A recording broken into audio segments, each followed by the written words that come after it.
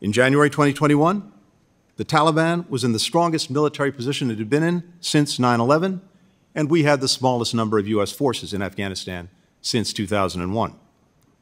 Despite the profound effects of the Doha Agreement, President Biden ultimately opted to implement the previous administration's decision to withdraw American troops and honor his pledge to end our nation's longest war.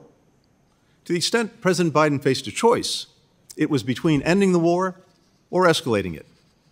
Had he not followed through on his predecessor's commitment, attacks on our forces and allies would have resumed, and the Taliban's assault on the country's major cities would have commenced. That would have required sending tens of thousands more U.S. forces back into Afghanistan to defend ourselves and prevent a Taliban takeover, with at best the prospect of restoring a stalemate and remaining stuck in Afghanistan under fire indefinitely. President Biden inherited a deadline, but no plan to meet it.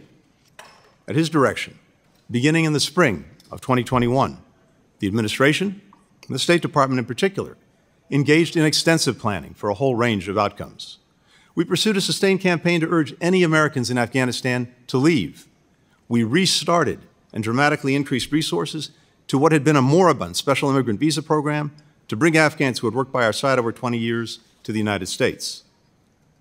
Even the U.S. government's most pessimistic assessments did not anticipate that the Afghan government and security forces would collapse so rapidly in the face of Taliban advances. Nevertheless, because of the administration's extensive interagency planning and coordination, when Kabul fell on August 15th, the United States was able to evacuate our embassy and relocate our diplomats to the airport within 48 hours, and then conduct the largest airlift in U.S. history, helping approximately 120,000 Americans, Afghans, and citizens of allied nations depart Afghanistan in just 2 weeks.